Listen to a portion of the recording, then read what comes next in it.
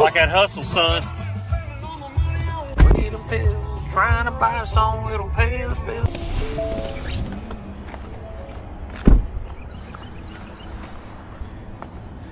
Yeah, the water's got a little bit of color to it. Josh said he didn't catch anything on a buzz bait. Bladed jig and a spinnerbait. Oh yeah? Oh, sorry, John. And then got the little crawl we tried. Okay. We float down to the Three Rivers, down there to Bird Park Enterprises. We're hosting the fish spot come together. Oh, yeah.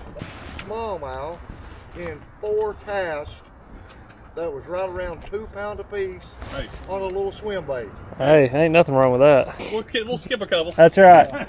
You heard holler, we got a big. That's right. Come on. There we go.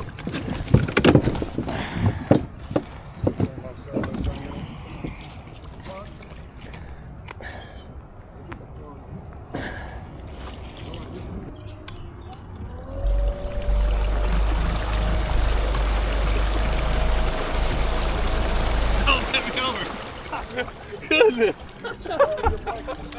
I'm telling you, man. This thing is, I just got this thing a few weeks ago, and this is the most ridiculous thing I've ever put on a kayak. It's crazy. I'm telling you. All right, yes, sir. Y'all have a great day. All right, boys and girls. Get the old slobber knocker out. Running what we ran last fall, slobber knocker with jerk shad on the back. They seem to like this bigger full-size bait, especially when the water's a little bit dirtier, which it is. There's a little bit of stain to this, which I actually really like a whole lot. Fish tend to bite a little bit better, especially power fish and stuff, when the water's a little bit dirtier. And so yeah, that's what we're going to start with. We've also got a lot of current today, but it's going to be good. We're going to have fun.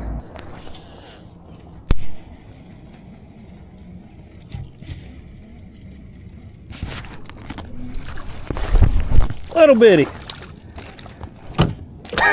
Quick release. Oh, that's funny. That's good right there. That's good times right there. Ladies and gentlemen. I just wonder here. I've had 1 bite, well, 2 bites. That other fish, he just kind of come up and mouthed that. I don't really consider that a bite. I've had 2 bites on a bladed jig so far. About to maybe tie on a spinnerbait just to toss it around for a minute and see. I think John got 1 bite on a spinnerbait.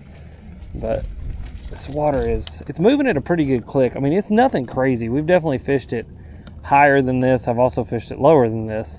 And so I know these fish are here. The biggest thing is just all the flooding we had. And it kind of really changed the topography of some of these rivers. This one, not so much, but there definitely was enough water in this river that it may have displaced some of these more residential fish like that. Oh my God, John, it was a giant! Like that one right there. Lord have mercy. Hell, fire and fuzzy. I watched him eat it too. All right, well, I'll tell you what happened there is I got completely out of position on that fish. I let my kayak turn back sideways. Got out of position is exactly what happened. We're gonna throw it back in there. Just see, because normally where there's one, there's more than one, but yeah, so I confirmed all I needed to see right there, that they're going to eat a bladed jig. This may be one of those days like we've been having out here where we don't swing a lot, but when we swing, it's a freaking big one. So, damn, man, that was like a 20-incher too. That was a big old bass. Oh, big old fish right there, boys. Phew. Phew, phew, phew.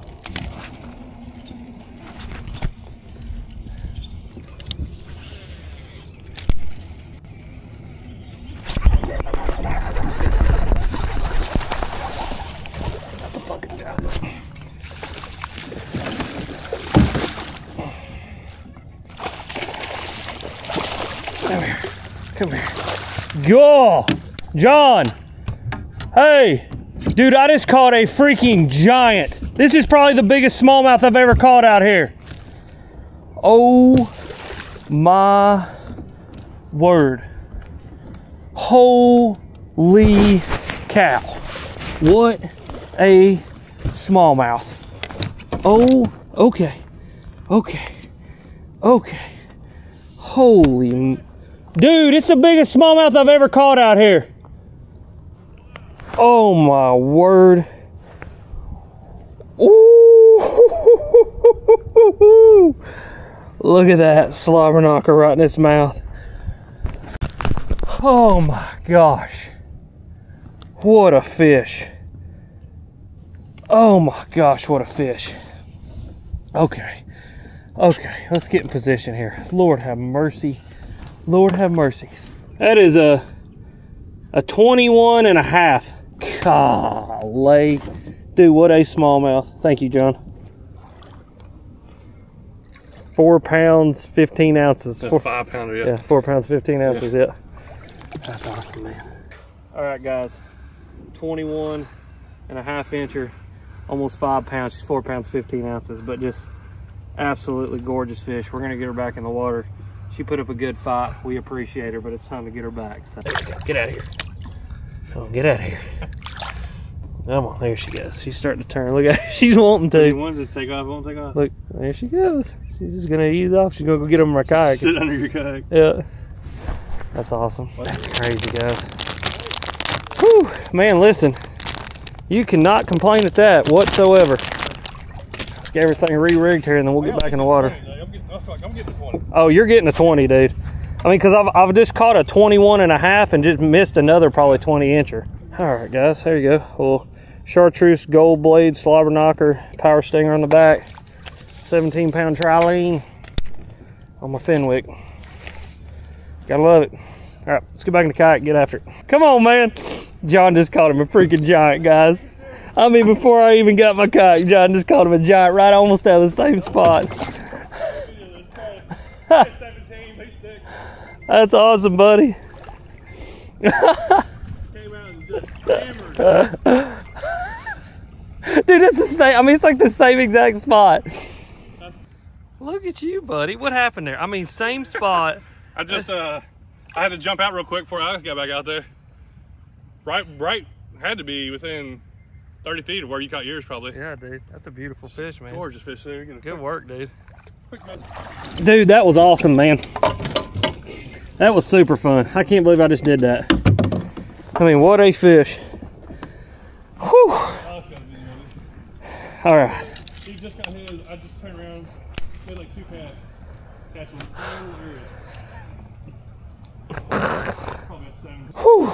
Guys, well, that is the way to start out the morning. The thing is that one I jumped off was about that big. It was an absolute giant, probably a 20, 21 incher. And so I think the fish are biting today, for absolutely certain. We just got to keep lures in the water and keep showing them something. But golly, what an awesome way to start the day. Big old 21 and a half inch, just behemoth of a smallmouth, nearly 5 pounds. That's what's so crazy about these river fish. I mean, you guys can see, you catch a 21 inch fish, you do that up in Michigan, you're gonna catch a 6 pound smallmouth. You do that here in Tennessee, and these skinny river smallmouth, these things are built for the river.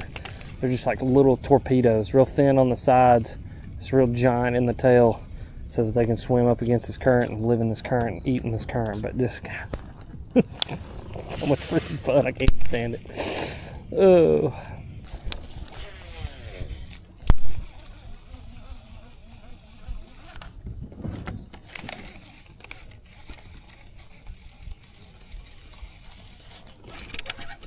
Giant.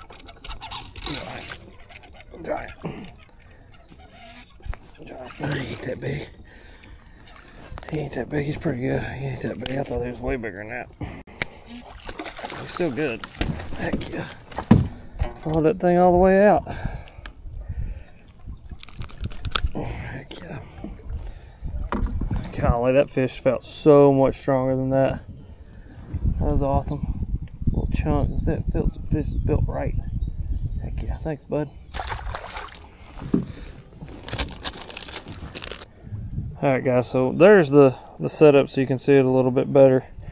The key to today, there's a lot of keys to today, right? I mean, it's current, it's all kinds of different things, but the big key for today is not hitting the log and flipping, is the trailer that I'm using. So I'm using, this is the Berkeley Power Jerk Shad power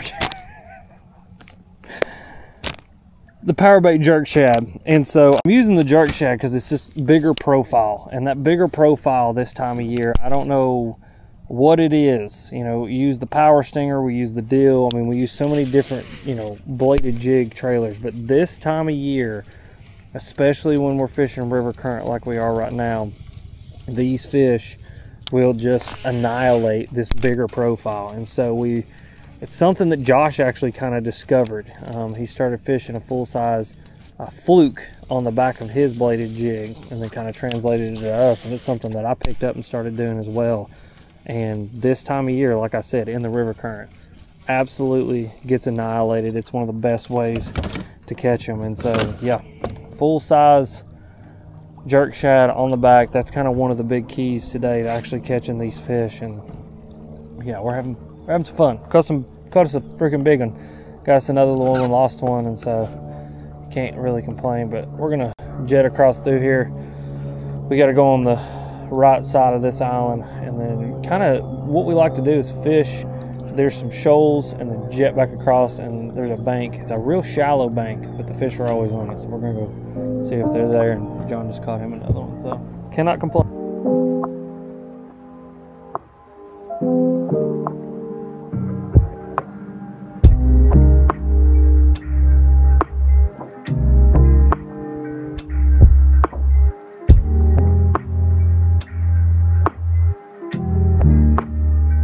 A lot of things have changed in this river.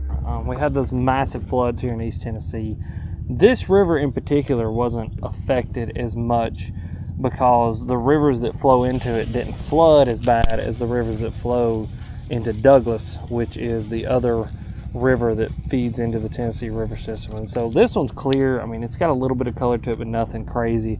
But you can definitely see, just like up on the bank, how high the water actually got. I mean, all of this used to have like vegetation on it, just like undergrowth and stuff like that, and as you guys can see now, it's completely stripped away. And all that has to do with the fact that there was just an immense amount of water coming through this river. Now the other river, the French Broad, it is fed by Douglas, which Douglas is fed by the Pigeon, the Nolichucky, and the French Broad, and all three of those rivers are the ones that caused all that devastating flooding in western North Carolina and East Tennessee. And so Douglas is a mud pit, and good Lord of mercy, what a bite.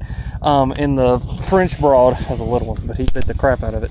But the French Broad and Douglas are just chocolate milk mud. And like, I was actually talking to a biologist about it. He said it might be years before it's actually clean again. Like, just the amount of sediment and stuff that actually settled down into that lake is something of historic, you know, amounts. Like, they've never seen anything quite like it. So yeah, it's crazy. But what's even crazier is just to sit and see on this river where there wasn't as much flooding. It was just water flow out, and an immense amount of water flow, how it literally, I mean, you guys can see again, just ripped all of that undergrowth out, and there's no green left there. It's just, it's crazy. But yeah, we're about, I don't know, I'd say probably through the first third of this float, going into the second third.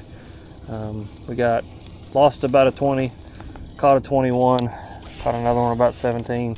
Just caught that little one back there in that creek, and we're just gonna keep fishing. There's a lot of time left to catch some big old fish. There's a lot of big ones live in this river, and they seem to be biting today. So we're getting in a little bit of a dead area here. This normally is kind of slow, but we're gonna keep on keeping on and see what we can get done.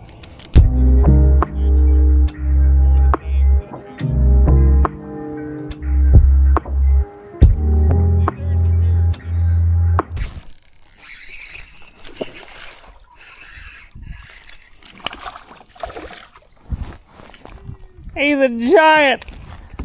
Call the game warden because we cooked us a state record. Ah!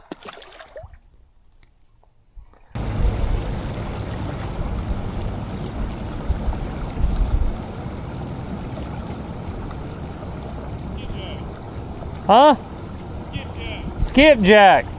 That makes sense. Did you catch one of them? They're just flashing on my lure. Yeah. I had a little lure. I didn't really bring them. So I brought my crappie lure. Yeah. I probably clear them out. There's a bunch of them right here. That's funny. Maybe something big in there eating.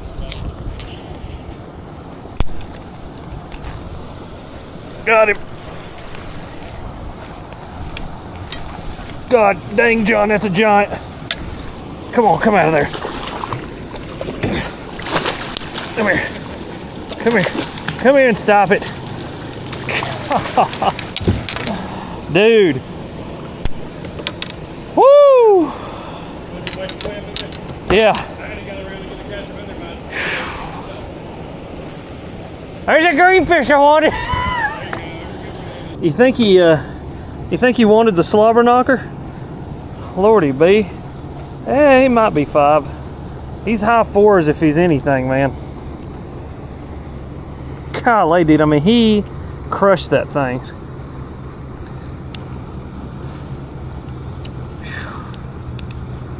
I mean, as soon as it touched the water, dude, I mean, smashed the piss out of it. That's awesome. Good little measurement on him. He's thick. Dude, he's a thick one. He's a thick boy. He's a 20-incher. Oh man, Josh's gonna be somewhere.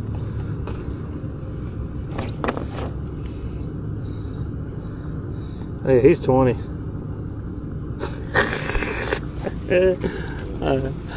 Woo! That's what I'm talking about. 4 pounds, 1 ounce. Heck yeah. Yeah. Old 4-pounder. There you go, guys. 4 pounds, 1 ounce, 20 inches long. Absolutely gorgeous fish. Unfortunately, I think I dropped my bladed jig rod in the water, which pisses me off to no end, but let's get this one back in the water. He's ready too, man. I mean, that fish is pissed. Look at him biting my finger. That's awesome. Come on, buddy. Get out of here. There he goes. Well, that was fun. I can't complain because that was an extreme amount of fun. I just caught a 4-pound largemouth at the end of the day, rounded it out, absolutely awesome. But I dropped my freaking slobber knocker rod in the water. I really don't know how I did it. I'm gonna have to go back and review the footage. I usually set it right here, and then I unhooked him and I threw the bait in the water. And when I threw the bait in the water, I must have just I don't know how I knocked it out. I can't tell you how many times I've done that and never knocked a rod out of my kayak, but I did it today. So yeah, it is what it is. That is definitely one way to end the day. I'm glad that we caught the fish that we did. I mean, you can't complain when you catch a 21.5 5-pound, 21.5-inch 5-pound smallmouth and a 20-inch 4-pound largemouth. I mean, you cannot complain at all. But yeah, so I guess we're gonna have to order some new bladed jig rod.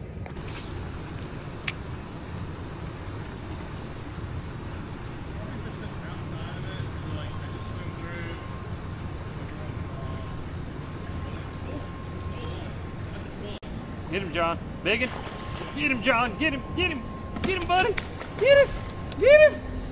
Get him. Ah, get him. Get him, John. Get him. Get him, bud. Dude, it's a giant. Good work, bro. Good work. Heck yeah, dude. Oh, yeah, the Zall Dangerous. Yeah. I just happened to bring it. Oh, my goodness. Look at that. Heck yeah, dude. Pinned him perfectly. Woo! Goodness. The body of that thing. That's awesome, bro. It was a line through. I think it's a 6-inch one. Good job, man. I just happened to bring it, and then I went to go throw it, and then after you were like, I saw that. Yeah. I was like, well, let me just throw it around here, and then as Smalley smokes it. Dude, look at the tail on that. Look how big its tail is. Those river fish are built different, dude. This isn't normal thickness for these. This is just like a fall time thing around here. Summertime, we're not getting them. No, they're thick. skinny. Good work, dude. This tail's so wide. 18 and some change is what I'm guessing. 18.5. Yep, there you go. Good work, dude. Hey. Alex just caught a 20-inch largemouth, and I got this at the same spot. Dude, and they're up in there eating now. Did you hear that one come up there to eat? That's awesome. Dude, that was cool. Good job. All right.